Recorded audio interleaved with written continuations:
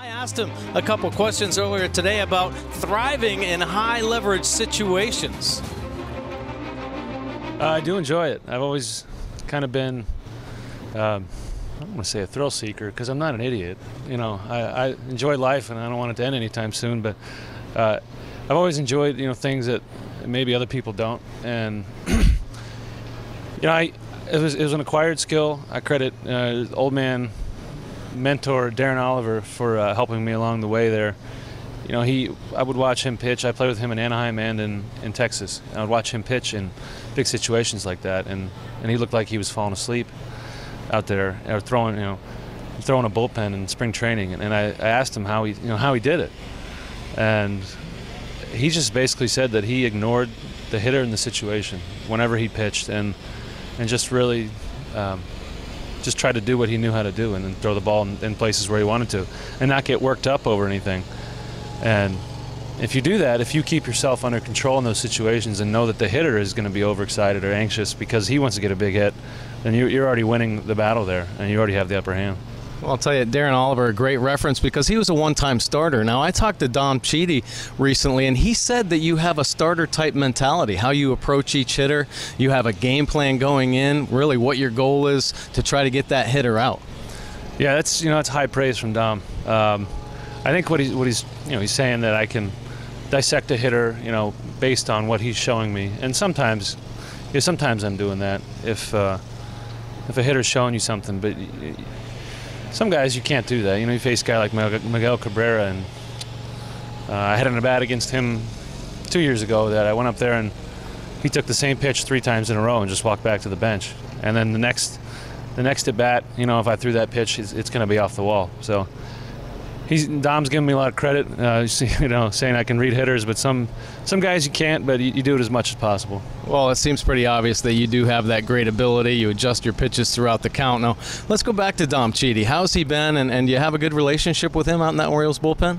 Yeah, Dom's been awesome. He's, assistant pitching coach or co-pitching coach / bullpen coach. He's been around the game a long time, and he's done just about everything you can do in baseball. And you learn something from him every day, sure, and he brings good humor to the bullpen and kind of lets us bend the rules but not break them. He's been great, and we really enjoy him. And it's really just a privilege to come to work every day and look at his mustache. So you can't say enough good things about his mustache. Well, Dom Chidi is a great asset out there in that Orioles bullpen, but you are now a veteran presence out there. And there has been some turnover here recently. Is there any kind of ritual you guys do? And since you are one of the older pitchers in the bullpen, do you take charge as far as that goes? I believe what you're referring to is hazing. Yeah. And, by the incognito rule, we don't do that here in Baltimore. It used to be in spring training, it was a somersault, in front of everybody. You just had to do a somersault. We might fine a guy for being late to the season, and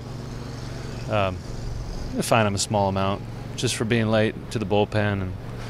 But no, there's no real hazing. It's this bullpen this year has been it's kind of been a little different feel. It's a lot of mass texting. It's a lot of bullpen dinners.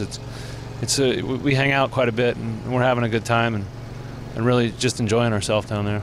Well, you guys do a great job of actually passing the baton, as Buck Showalter speaks about with his offense.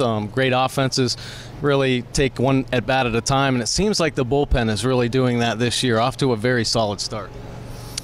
Yeah, it's I think early in the year Buck tries to get everybody into high leverage situations, and it pays off towards the end of the year. He's not going to say, well, here's an 8th inning guy or here's a 7th inning guy. It's let's throw everybody into these situations, see how they handle themselves, give them some confidence for July, August, September, know that they've been in these situations before, and it really benefits everybody in the long run because everybody can do the job. And like you said, we do pass the baton. It seems like whenever I come out of the game, Mattis is in the game. Whenever he comes out, I'm in. And all the way down to Tommy, and everybody's just been picking each other up, and it makes it easier to sit next to the guy the next day, Yeah. Well, you guys are doing a great job. Now, how about this? Is there any jealousy or envy in the fact that your wife gets more TV time than you do?